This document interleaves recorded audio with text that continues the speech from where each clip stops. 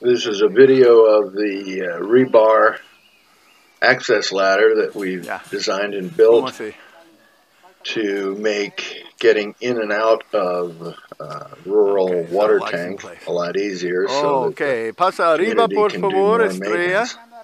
You can see how it easily locks into the top of the tank, and the handles give stability when somebody climbs up.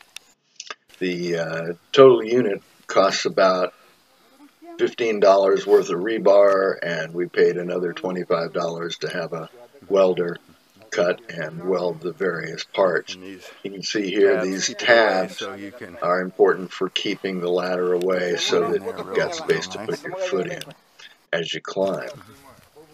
Once the ladder is in place and folks have climbed up,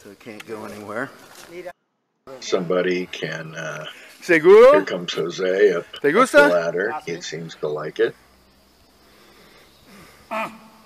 And once he reaches the top, now the ladder can be pulled up and turned around and put inside the tank so that people can climb back down inside the tank relatively easily.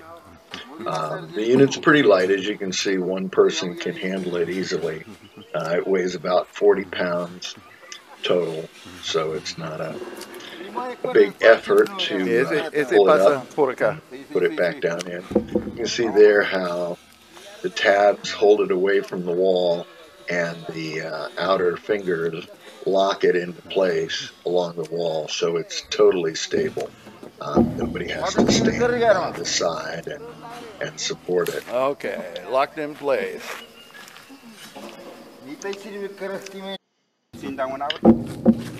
I've actually been surprised at how many water tanks have no access ladder at all. Ciao, Jose. People just will pile up concrete blocks or something to get in.